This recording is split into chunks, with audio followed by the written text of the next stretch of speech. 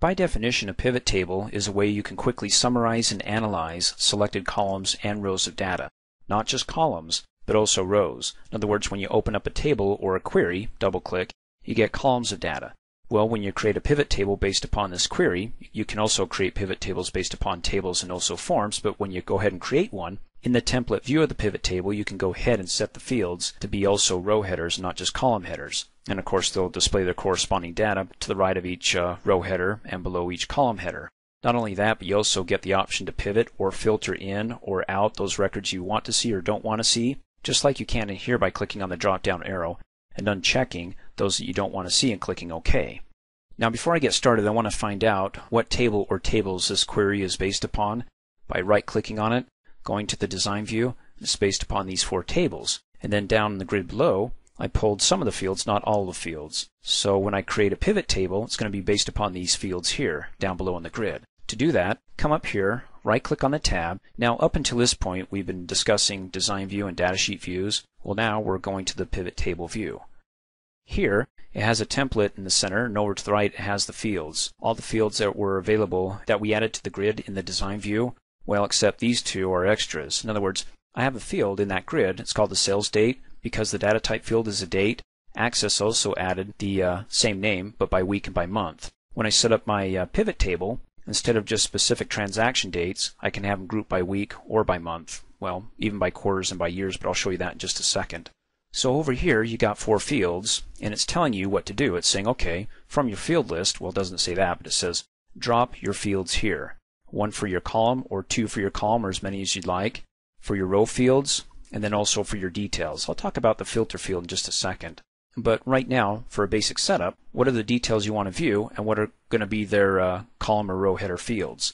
Now, you just don't come over here and willy-nilly click and drag everything onto here because garbage in is garbage out. But when it comes to setting up your pivot table, you want to make sure you're familiar with the field list here and ask yourself, what do I want to view? Well, what I want to view is I want to view the customer's name, also the sales date. We'll do sales date by month. And for the details, I would like for each month by customer, the retail cost they paid, and then the wholesale cost we paid, and then get the difference because that's our profit. So to set this up, I just need to do what it says here. Click and drag the customer name. Now the customer name isn't going to be the detail here, not for me. The detail is going to be those retail and wholesale cost fields. So I'm either going to drag it to the row field or the column field. I'm going to do it to the row field. I mean, it's a matter of preference. If you don't like it, you can always move it over to the other field there. But you'll notice that when I click and drag that field, it looks like a flying candy bar. Well, hover over the row field in this case until it turns blue, the border, and then let go, and it dumps the customers there. And it's got the filter drop-down arrow. I can click on it and uncheck those that I don't want to see and click OK, but there's no point in doing it now because, well, I have no details for these customers yet. But before I add that, I also want to be able to view the customers by date, not specifically sales date. That, well, let me show you. If I click and drag that up here, it's specifically the transaction date. But instead I want to do it by month. So what I can do if I made a mistake is to click and drag that and move it up until you see a red X just below your pointer and let go, it removes it. So I can come down here and select sales date by month. And the other way to add it, instead of clicking and dragging, is to come down here and click on the drop down arrow and say you want to add it to the column area, and then click Add To, and it adds it. Now I know it says it by years. I'll show you in just a minute after I set everything else up how we can break that down, not only by month, but before that quarters, then months, and then you can do it by weeks. Okay, then the details between the two for the customer and, well, the year for now is going to be the wholesale cost retail. So I'll click one, hold down the Shift key, select the other, then click and drag both and dump them there. There we go. My client here, Big News Network, has purchased or made some orders here, and of this first order here, the retail cost they paid was $404, and the wholesale cost we paid was $285, so we get a nice little tidy profit there.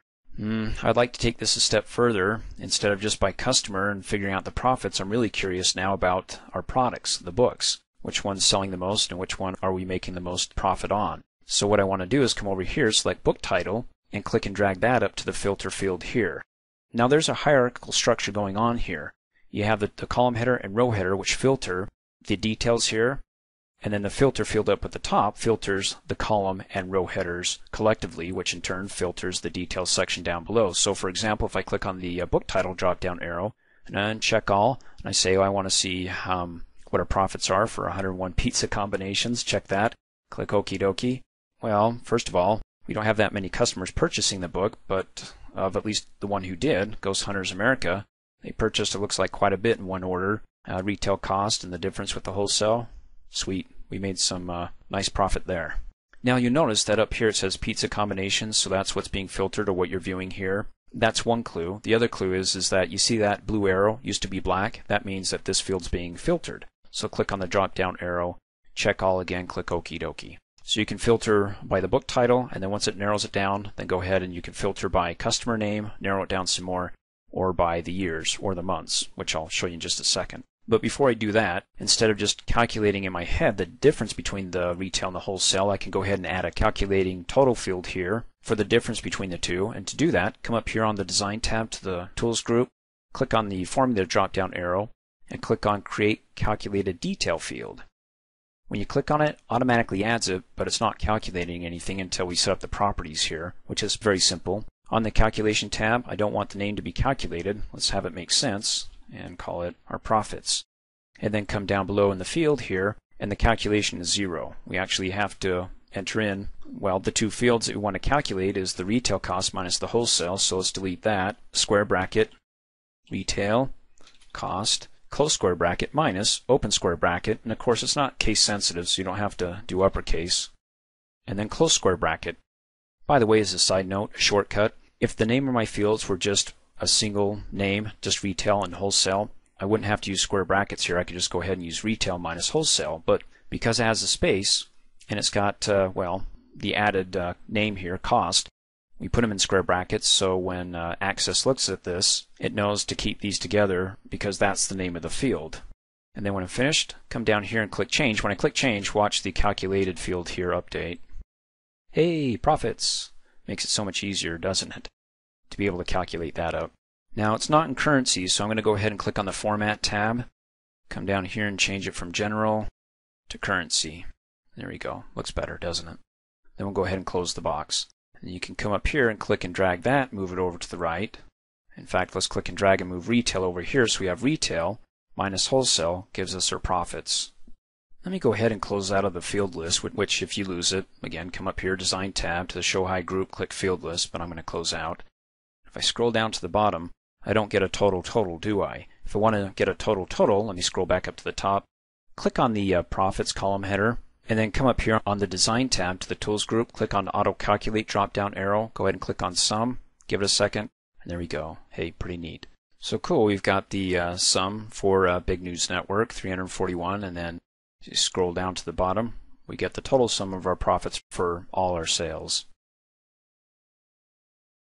Keep scrolling down. As you can see, as I keep scrolling down, give it a second, and this updates it as it refreshes and adds more data here. So the grand total profit that we made, 2008, was $19,000. Let me scroll back up. And then if I want to be able to hide the details or show the details, after I hide them, just come up here on the Design tab to the Show Hide group, click on Hide Details. And then if I want to be able to see the details, you can either click on this to expand it, or let me go ahead and come up here and click on Hide again. And then come up here and click on Show Details to expand them all. And that's why it was listing twice, because you have the sum of the profits here giving us the total here, and then we also have it over here to the right hand side as the grand total. Oh, and you didn't remind me, did you? We need to go ahead and make sure that we break this down not just by years, but into months. So if you go ahead and click on the plus sign to expand it, well, you get the quarters, and you expand the quarters, you get the months here. So if you want to be able to just view it by month and not have the quarter and the year up above, just go ahead and, well, let's start with the year, click and drag the year, move it up and let go, gets rid of the years. Then we have it filtered by quarters and by months. You can expand the quarters again if you want to.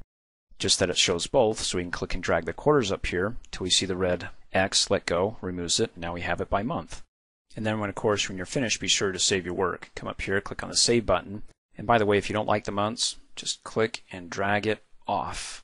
And then come back here and click on Field List, and then click and drag sales date by month and drag it back there, so I'm back to years.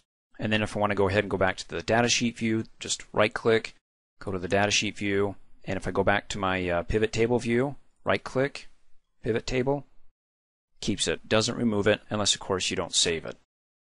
Thanks for watching. Hey, as a quick reminder, if you like my video, please give it a thumbs up. You can also click on me and subscribe to my channel to get notified of the latest videos. And for great specials on my products, please see the description below this video.